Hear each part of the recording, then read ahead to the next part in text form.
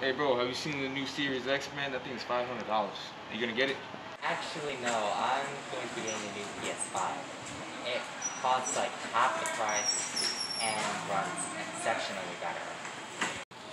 Yeah, but check this out. The Series X has better quality and resolution. That's what Series X has 3.6 gigahertz, while PlayStation 5 has 3.5 gigahertz. You know what I'm saying? I mean, fair point, but there has been rumors that the Xbox Series X has been known to have a heating problem, so it can overheat much quicker than the PS5. Yeah, but the thing is, it has more games, exclusive games now than the PS4 did, including that Microsoft bought Bethesda. Got some pretty good games.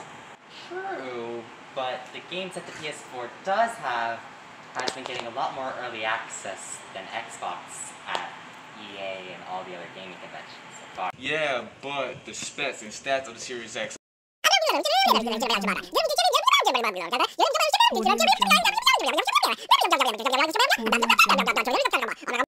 that's how it has 8K resolution. There you go.